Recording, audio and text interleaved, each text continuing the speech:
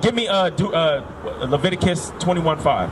No. Sorry, 1 Corinthians 11. I'm going to show you one commandment we break today that we're still breaking. I'm going to show you it. Read. The book of 1 Corinthians chapter 11 and verse 3. But I would have you know that the head of every man is Christ. So this is order Paul's establishing in the church. The reason he has to establish order because it was chaos going on, just like today. When you look at our households, who's leading the household, the modern household today for our people? The woman's leading. You think women should be leading? Who should be in the household today leading? I mean, of course. Right? What they say? But as far as, women, should I think like on certain situations? Should be able to lead what they good at leading. Lead in the household. Yeah. Do you think a woman should lead the house? They shouldn't. There should be a man there. When a man's in the household, what happens? We got structure and order. Why? We're the protectors. We don't allow BS to come in and pass. A woman's just acceptable. That's what they did in the Willie Lynch letter. They said, take the man out, castrate him before the woman. Now the woman's going to raise the children up in reverse roles. She's going to be close to the man and teach him and raise him effeminately. And the women she's going to raise to be independent. That's evident today. The man must be in the house, but because we're not in the house, watch this. Read. The book of 1 Corinthians chapter 11 and verse 3. But I would have you know that the head of every man is Christ. So our head is men. Who's our direct head? Christ, right? Read. And the head of the woman is the man. Exodus 17:60. And the head of the woman is the man. You see? That's straight order. Christ, man, woman, right? Hey, go back to 1 Corinthians. All praises for that point. But watch this. Going. So the order is what? Christ, man, woman. Simple to be understood, right? We read it out the Bible. Do we interject any words in there? Easy to be understood, right? Watch this. Read. And the head of Christ is God. And guess what? Even Christ himself got a head, which is God, the Father. Makes sense, right? Now, dealing with us. Watch. Read. Every man praying or prophesying, having his head covered. Now it's dealing specifically with us as men. It's saying if any man is praying or prophesying. Right now, we're in the midst of prophecy. The Bible's coming out. You agree? So, read it from the top. Every man praying or prophesying, having his head covered, dishonoreth his head. Our direct head was who? You remember? Christ. So it's saying any man praying or prophesying with his head covered dishonors his head. So what do you think that means? Making blind decisions. All right, right now, is your head covered right now? Your head. Remember, don't worry, it's not deep, because the first part we read was easy to be understood. It's easy to be understood. It's talking about if a man's head is covered. Think about in the church. Back in the church, who used to wear the hats in the church? The women, the old ladies used to come with the big hats with fruits on them, right? For design. Where did they get that from? Did the men, what did the men come? Did they come with those? We wouldn't come with them. What did the Bible just say? Read. Every man praying or prophesying, having his head covered. Any man praying or prophesying with his head covered, like the hat, right? That's a covering, a head covering, right? Dishonoreth his head. It says dishonors his head. Our head is who? Christ. So when prophecy's coming out, that's simple commandment. The way we show respect to Christ is by doing what? When we come to the Bible. Uncovering our heads. Just like when you go to court. You show honor by doing what? They take our hat off. That's what our God requires of us, Christ. So for you, well, read. How you doing, sis? Sis, I got a quick question. What does she got on her head? How you doing, sis? Real quick, I'm complimenting your hair wrap real quick. It's nice. I like the color, the blue. That's very beautiful. What is she? She got a hair covering. Both of you guys got hair coverings on, right? Read. But every woman. Now, Dylan, sis, I want to show you something real quick. The Bible's talking about the women in particular. Every woman that prayeth or prophesieth with her head uncovered. So now, does that sister got her head uncovered or is it covered? It's covered. So it says, any woman with her head uncovered dishonoreth her head. She dishonors her head, which is the man. So she's in order right now because she got her head covered. Teach. But as a man, are you in order right now with Christ, with your head covered?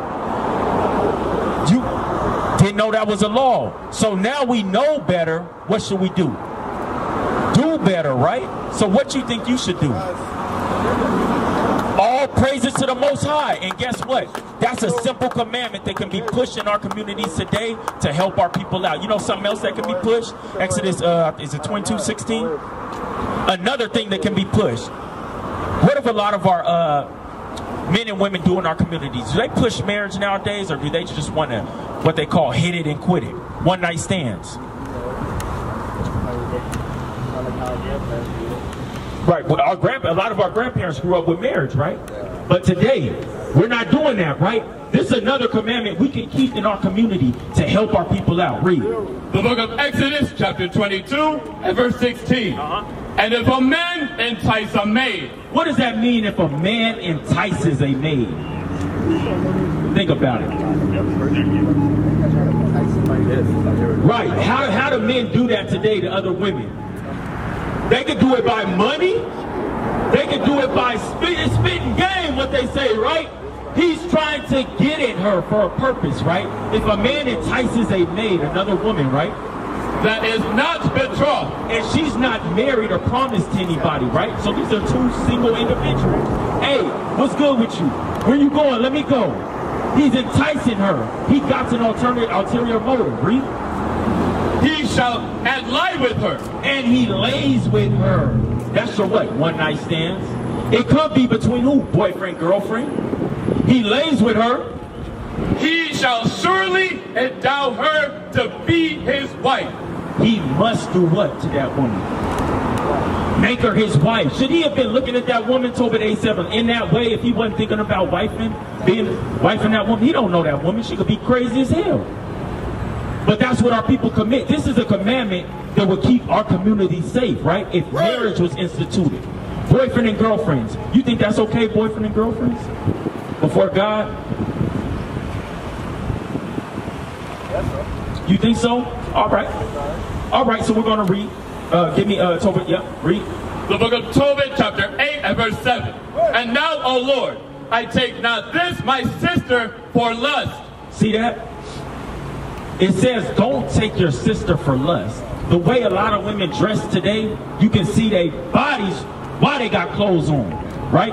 Don't even got to take the clothes off. You already see what you already know what's being advertised and what you're purchasing, but they shouldn't be wearing that. What should women be wearing? So, not revealing. That's called modesty. Women should be wearing dresses. That's not being pushed in the community. Women are wearing leggings. Now they wearing, the panties on the outside now, right? But it says for us as men, this is how we must deal. Read it again. And now, O Lord, I take not this my sister for lust. We must not take our sisters for lust. Just like when a man entices a maid, he's taking her for lust. He see what he wants. It's not to honestly, you know what? I'm trying to get married. Let me look for a righteous sister. It's no, I'm trying to get something off right now. You know what I'm saying? Go to Hebrews 13 and 4. Watch how God looks at marriage. Because the question was, do you think God honors boyfriend and girlfriend? Watch what God says about that. He gives it a specific word. Read. Hebrews chapter 13 and verse 4. Marriage is honorable in all. The Bible says marriage is an honorable thing. It's honorable to be married. We don't see a lot of examples of marriage in our communities. We don't even see it on the news. Why don't they push black with black marriage, black with Hispanic marriage, Latino marriage, the Israelites marrying each other? They don't push that. They always show what? A Candace Owens with a white man. They'll push that all day. Interracial marriage, right? That's not of the Bible. Read. Marriage is honorable in all, and the bed undefiled. But whoremongers. But what? Whoremongers. What you think those people who aren't married but having sex lying around are called? Whoremongers are what? And adulterers. And adulterers. That's plain to be understood. That's the God we serve. He said if you're not married and you're lying around, what, you're a whoremonger? You're an adulterer. Read. God will judge. Those people fall into the judgment of God. And the judgment of God's not where you want to be. You want to be right with God. 25:1. This is where we got to be as men. We must look to institute marriage in our communities. Real quick, let me ask you a question. A lot of our people, because of the oppression and stuff we face in society today, we use certain supplements and things to accommodate, to make us numb to society. You get what I'm saying?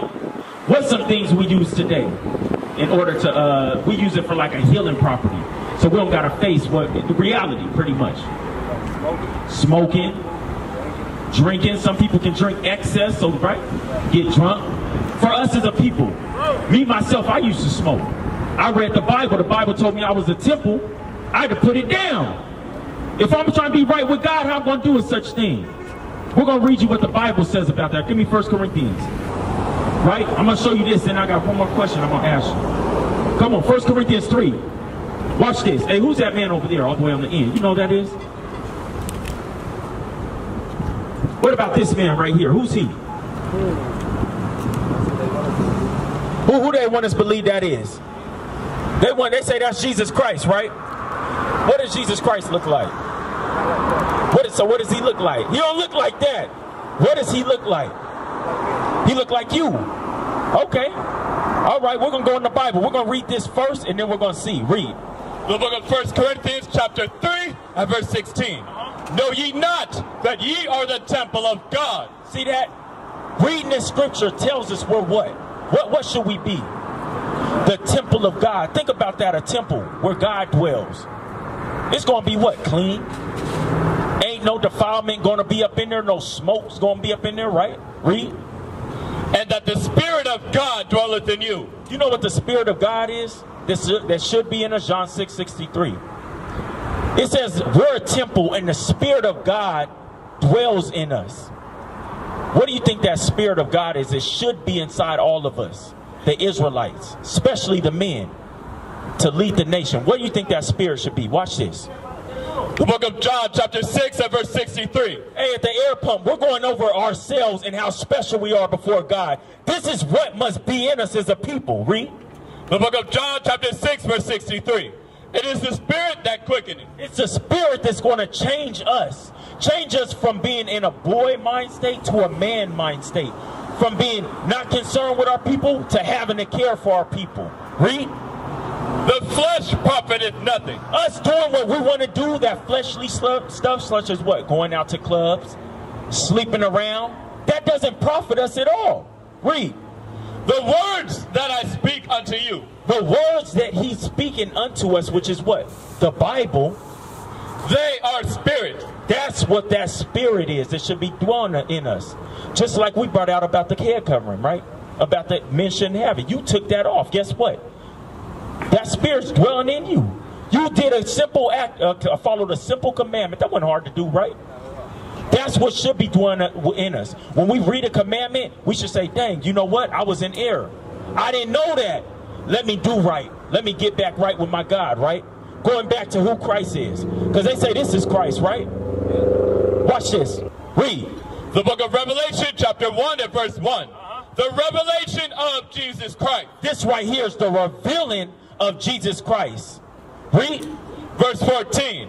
His head and his hairs were white like wool. His head and his hairs were white like wool. Who has white?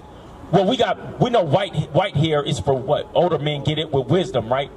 But who has woolly textured hair on the earth today? We got woolly textured hair. That's one sign right there. Does he have woolly textured hair? This man right here? Hell no, he got straight hair, right? Read. His head and his hairs were white like wool, as white as snow. And his eyes. It says now Christ's eyes were as a flame of fire. It says that his eyes were red. Does this man got red eyes? He don't got red eyes. You know why Christ got red eyes? He drank wine in moderation. Right. When Christ was walking the earth, he drank wine. We could drink wine. We just can't drink to get drunk. But he drank wine. When we drink wine, what happens to the white of our eyes? Our blood vessels dilate. And the blood, you can see it more, so our eyes turn red. Read. And his feet. Now it's going to describe Jesus Christ's feet. like unto fine brass. It says his feet were like unto fine brass. What color is brass? Like a copper color, like a penny. What color is a penny? It's brown, like your arm, right? Read. And his feet like unto fine brass, as if they burned in a furnace. It says he was so dark it looked like it was burned in a furnace. If you burn anything, what does it come out? Ashes. It comes out ashes. What color does it come? Black. It comes out black, describing Jesus Christ himself as what? Black ashes. He was a black man according to the scriptures. He looked like us. He was dark brown. That's who Christ was when he walked the earth. What is a nation?